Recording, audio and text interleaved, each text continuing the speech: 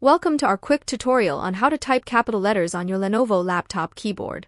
The first method is using the caps lock key. The caps lock key is usually located on the left side of the keyboard, above the shift key. Press the caps lock key once, and a light should turn on, indicating that caps lock is active. Now, all letters you type will be capitalized. For example, if you type hello with caps lock on, it will appear as hello. To turn off caps lock, simply press the caps lock key again, and the light will turn off. The second method is using the shift key.